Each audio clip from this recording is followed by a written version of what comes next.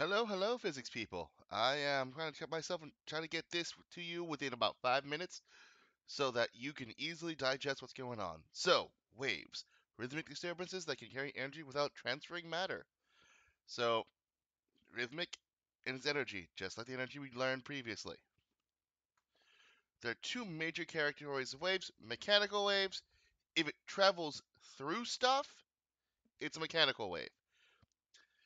Literally, if it travels through air, ground, let's see, water, if it has to actually a string, if it has to move something, it is a mechanical wave.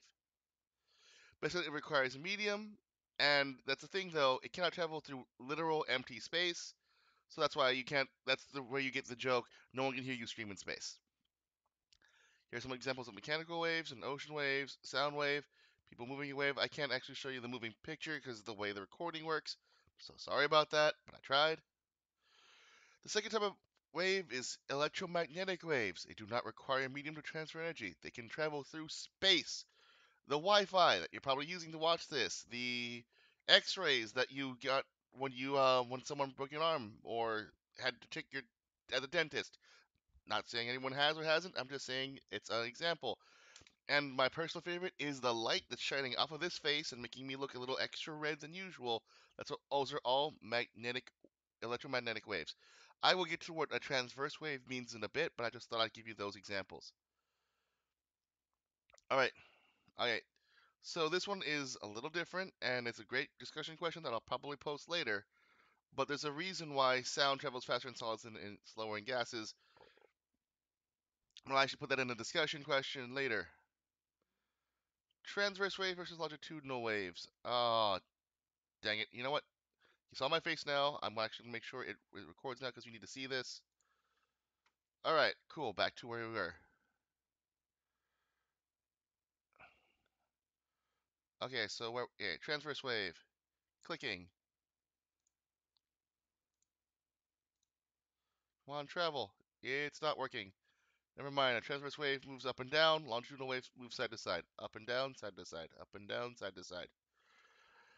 All right. I don't know why it's not working. Okay, well, whatever. But yeah, here's a much better picture. Transverse wave, longitudinal wave. Here are parts of a transverse wave. Crest, it's the top point. Trough, it's the bottom point. One wavelength is from crest to crest or trough to trough. Basically, same part to same part. A lot of people make the mistake of this being one wavelength. It's not the same part. It is the up part, down part. It has to be up to up. So you're going from here to here. You see up to up, not so just crest, crest, trough, trough. Amplitude. I actually wanted to cut equilibrium point first because equilibrium point is the middle of the wave.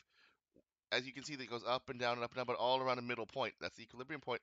Amplitude is the peak, greatest value, the distance from the equilibrium point. It's either the distance from top to middle or bottom to middle. That's the amplitude. That's the equilibrium point. Ocean wave is a great example of a wave. Longitudinal or compression waves. Here it's just as a compression and a rarefaction. Compression is where you see it's compressed. Rarefaction, it's expanded. It's the name.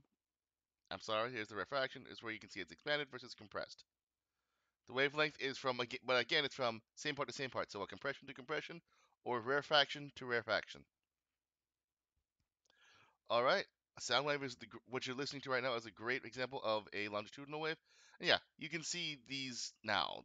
These are actually are great examples of what you should actually be seeing. I do want you to note, hey, notice how that red dot isn't actually moving. You can see movement across a page, but if you actually look carefully at the dots themselves are not moving. It's a little weird like that. Electromagnetic waves do not require medium. Again, if you have any light, TV, radios, we'll have more to come on electromagnetic waves. And that's it for your content. Thank you.